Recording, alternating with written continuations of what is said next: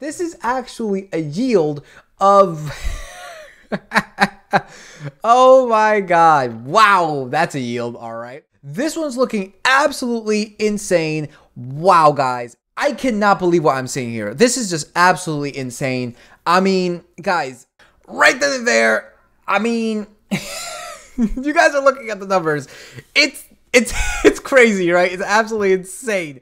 Hello, my fellow investors, and welcome back to another viewer requested stock recommendation. So guys, let's spin the wheel to see which one of your stocks that you guys recommended we're going to be taking a look at fundamentally in this video.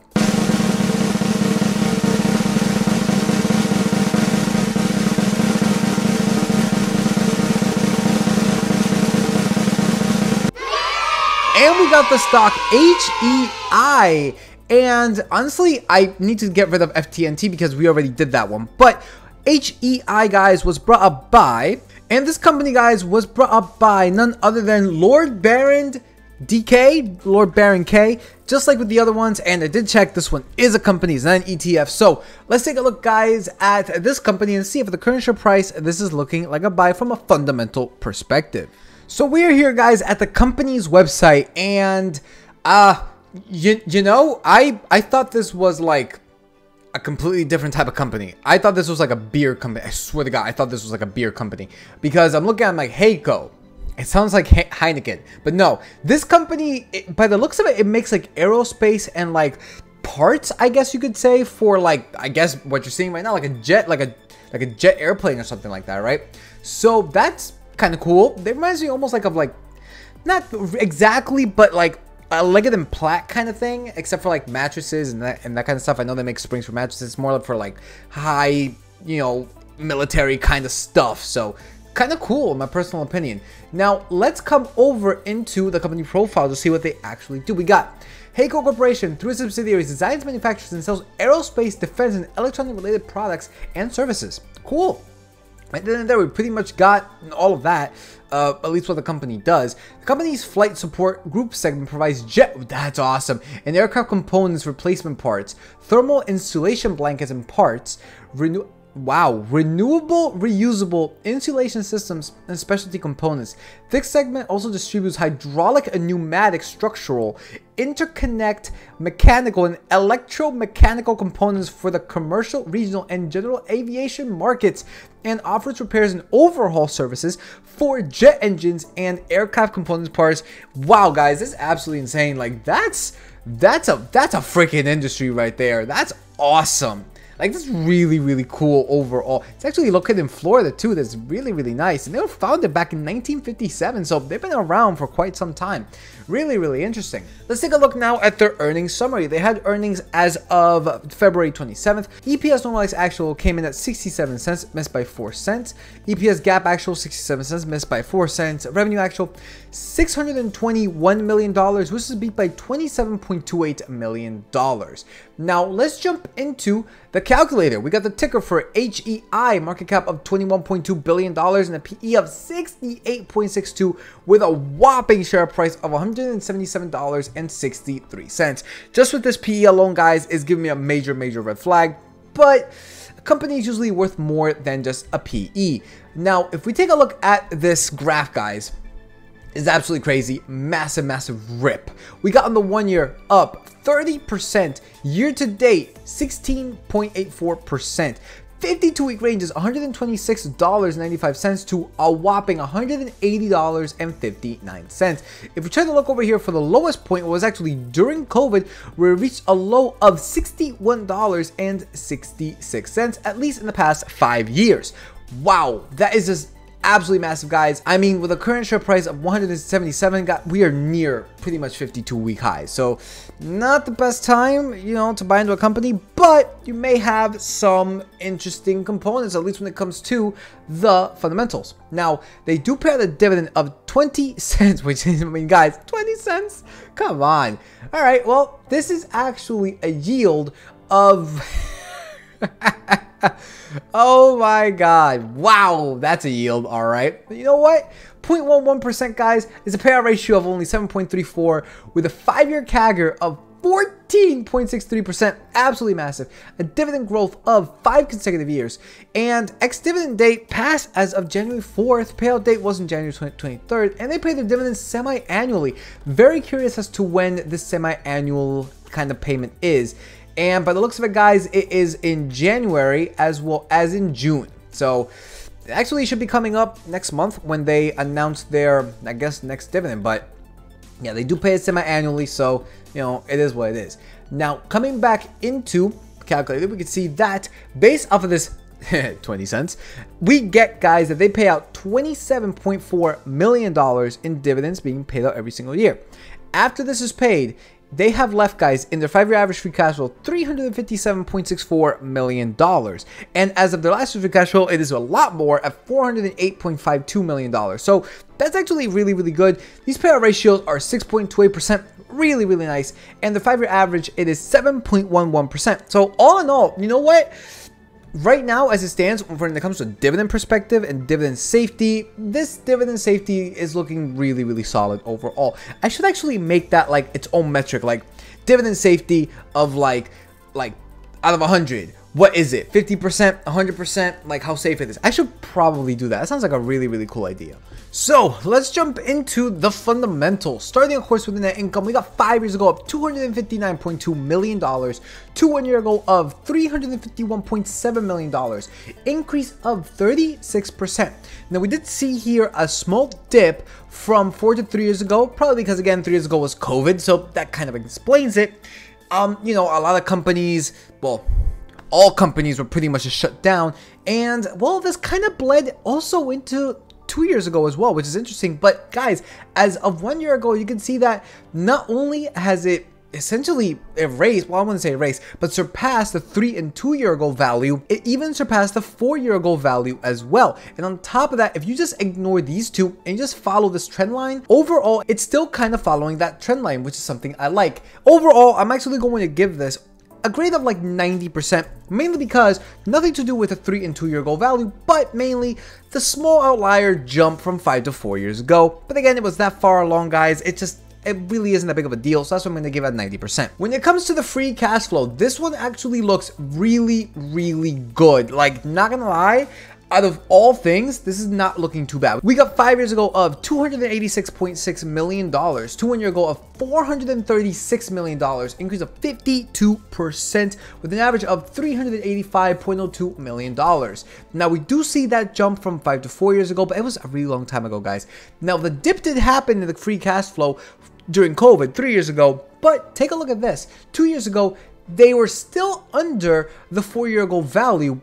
But look at that, guys. 408 4 years ago to 407.9 million 2 years ago. I mean, could you say that it was essentially flat from, if you just take a look at 4 and 2 year ago values? Yeah, pretty much. And on top of that, look at this. 1 year ago, it still increased even more than that of 4 years ago, but the increase wasn't that big to make it a massive outlier like you see from 5 to 4. So overall, I'm actually going to give this a little bit of a higher grade in the form of 95%. Not bad. Looking now into the revenue. This one, honestly, it's not looking too good, but let's actually take a look at this. We got 5 years ago of $1.77 billion to 1 year ago of $2.21 billion, increase of 24.22%. The decrease did happen here during COVID, and it did increase from 3 to 2 years ago, but you can see that it's still under the 4 year ago value by a significant amount. However, as of 1 year ago, it did go up to even surpassing that of the 4 year ago value, as I said, of $2.21 billion. So overall, I'm actually going to give this, I'm going to give this an 85. Well, here's the thing also, the 5 to 4 year ago value isn't that much of an increase either. So I'm actually going to give it the same grade as that of the net income, a 90%, not bad. Assets minus liabilities, this one's looking absolutely insane. Wow, guys, absolutely wow. You can see consistently increasing year over year. Not gonna lie, look at that. Consistently increasing, not a single outlier year. Guys, absolutely amazing. Average total assets, it is 3.8 billion. Average liabilities, it is 1.24 billion. Doing this difference, we get $2.54 billion. I'm gonna give this, guys, I'm going to give this a 100%. This is looking absolutely gorgeous overall. Now, when it comes to the cash flow minus the liabilities, Unfortunately, it's choppy, but I guess you could say it's a little bit understandable at some points. You can see here the lowest point here was 3 years ago, so we can pretty much ignore it because it was again COVID related. But if you take a look at the 5-4, skip number 3 and go to number 2 years ago, you can see it's a very consistently increasing kind of metric. However, you do see a small dip here from 2 to 1 year ago. So, you know, it's still a lot lower than the average of negative $712.8 million. But overall, it's honestly, the graph doesn't look too bad. It's heading in the right direction, which is something that I really like to see. So I'm actually going to give this, guys, an overall grade around like a 60%. No, actually, no, I'm gonna say a 70%. Yeah, I would say a 70%, mainly because it's only one time when they really went down in the past 5 years, and that was 2 to 1 year ago. So yeah, I'm gonna give it a 70%. You could make the case for higher or lower, but for me, I'm gonna go halfway, 70%. Looking now at the shares outstanding, I cannot believe what I'm seeing here. This is just absolutely insane. I mean, guys, the metrics so far have been showing us amazing. But unfortunately, the shares outstanding, it is very consistently increasing, like to almost a T. I mean, we got 5 years ago of 133 million, 1 year ago of 137 million, increase of 3% on the 5-year. And from the previous year to the current year, it is 0.22. And you can see that these graphs, like these lines over here, they're touching that trend line every single time. So very consistent increase overall. Now, the thing with this is, I personally believe, as of today, they are very expensive, just based off of the PE, right? Just based off of the PE. And again, I've also taken a look at the discounted free cash flow, so I kind of know what the numbers show. So the fact of the matter is that they are expensive, in my personal opinion, just based from a PE perspective. And, well, this selling of shares may actually be strategic. So that actually, it's bad, but it's not like, oh my God, we need capital, we need this now. No, you can clearly see that their cash flow is amazing, their revenue is amazing, their net income is amazing. So I can't really blame them for that. Overall dilution, though, it's still bad, but it's not a lot. I'm actually going to give this, believe it or not, 75%. Like, I get it. I don't like dilution. Strategic dilution, though, is fine. And also, 3% in 5 years is not that bad either, as opposed to other companies that are a lot bigger when it comes to market cap that are diluting a whole lot more. And lastly, when it comes to the cash equivalents, they currently hold 142.6 million with an average of $152.32 million. So when it comes to the overall grade, guys, I mean, what do you expect, right? What do you expect? You have 3 of the profit metrics, all 3 of the profit metrics pretty much, right? 90 and higher. So yeah, you expect this thing to be good. Assets minus liabilities is absolutely banging, 100% beautiful. The worst one is the cash flow minus liabilities, which honestly, it wasn't even that bad, right? And the shares outstanding, as I just explained, there's a reason why, or at least I believe that there's a reason why it's happening. So not bad overall. Total grade, guys, of 88%.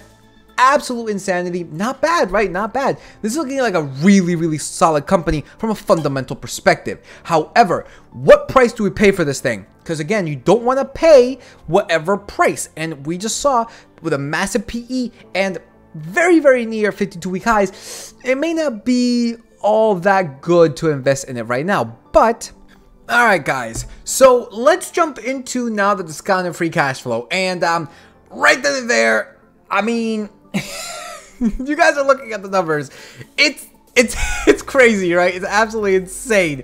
So yeah, needless to say, this company is overpriced, right? I mean, target share price, not adjusting for debt, without inputting anything, just the required rate of return, 10%, $28.41, and then adjusting for debt comes out by $4, $24.78, guys. So, I mean, the PE even says it, right? We could have just guessed it based off of the PE alone. So it is what it is, right? Now let's input some of these numbers in and see what we can get.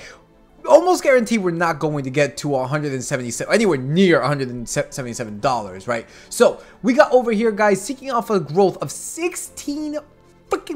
That's insane. So let's put that in. Honestly, I'm going to put that in as the median. All right, so let's put 16% for the median. For the low one, let's bring it down to like 13%. And for the high one, let's say 19%, right? Let's say 19%. Actually, Mike has been getting me into looking at the sector median. Sector median is only 8.7. So that's already a massive, massive differential. But you know what? I'm going to go with what the revenue growth is expected for HEI, all right? So I'm only going to take a look at the sector median when they're somewhat in line with each other. This is not in line at all. So let's do that. And now for the projected share buyback, guys. I mean, they have been very consistently been issuing 3%. So let's do 3% for the median, right? 3%. For the lowest assumption, let's do -5. And for the highest assumption, let's just do -1. Let's just do -1. And with this, we get the target share price of $42.16 to $53.10. Now adjusting for debt, we get $38.70 to $49.50 with a margin of safety of 5, 10, and 15, $32.90 all the way up to $47. I mean, guys, the current share price is 177. So yeah, it's expensive. It's expensive. Yeah, this is a company that I would personally love to buy. Like their fundamentals, I just showed everybody the grade and the fundamentals. The fundamentals are amazing, amazing. The only one that's kind of meh is the shares outstanding. But I already explained that it's actually not too bad, right? So very, very good company in a very, very good industry that I don't think will ever go away, right? I mean, for as long as we have humanity, which is, you know, as long as we're alive, we will always have government, unfortunately. And because we'll always have government, we will always have war. And war constitutes weaponry. And those weapons need to be maintained, which this company does. So I think, guys, that they're here to stay. They're almost like a Lockheed Martin. They're in a way a company that's just like, oh, I don't want to invest in it because I don't want to promote war. Yeah, but the problem is that there is no such thing as moral investing, right? There really is no such thing as moral investing. It's just what line you decide to not cross. So with me, you know, I am of the belief that, you know what, it is what it is. We're always going to have war, unfortunately. It really is a terrible thing. But if we're always going to have it and my tax dollars are going to go to it no matter what, you know what? May as well get something out of it, right? May as well get something out of it if I'm forced to do it through the state. So it is what it is, guys. Please do your own due diligence when it comes to this company. This video is not due diligence. I didn't even take a look at their earnings. So take a look at their earnings. Do your due diligence, guys. Make sure you check out what the calculator tells you, right? I have all of this available for free. See what numbers you get. Maybe you believe that they're going to start buying back shares, right? Or maybe you believe they're going to do a lot more than 19%. Guys, maybe you just want to change the required rate of return, right? Do all of that. Make it your own calculator because this is not financial advice and every investment is the present value of all future cash flow. Thank you so much for everybody who has subscribed, guys. Oh my God, we really do appreciate it. We really, really do. And you know, the best way that you guys can help us is by you know, commenting, liking, subscribing, and of course word of mouth sharing. You'd be surprised how much that helps. Just a simple like and just watching the video, you know, more than 20% of the length, it does a tremendous amount. That does a tremendous amount.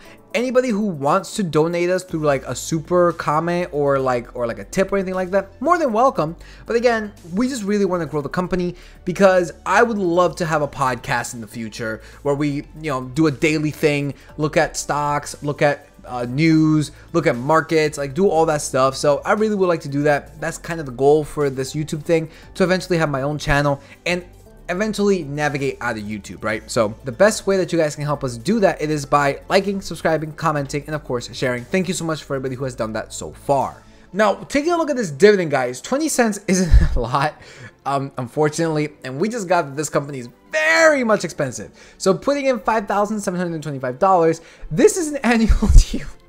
Yeah, guys, this annual yield is nothing, $6.45. This is a company you don't invest in for its dividend. You just don't, right? You invest in it because they have solid fundamentals and then in a great industry. I'm very, very curious though. Let's put this into the $47 mark and see what the dividend would be then.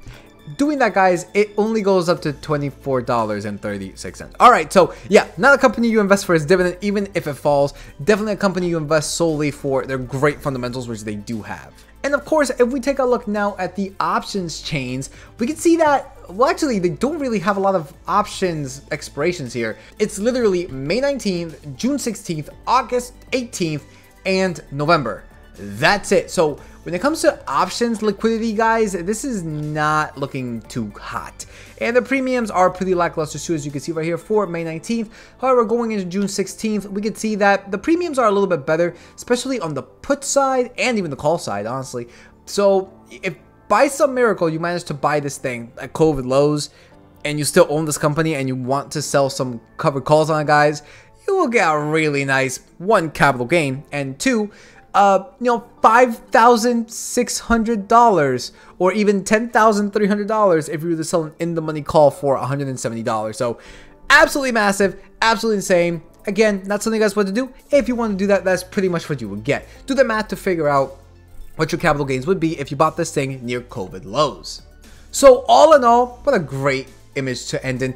All in all, guys, HEI, really good solid company when it comes to the fundamentals. Really solid. Very expensive. Not liking that kind of price tag.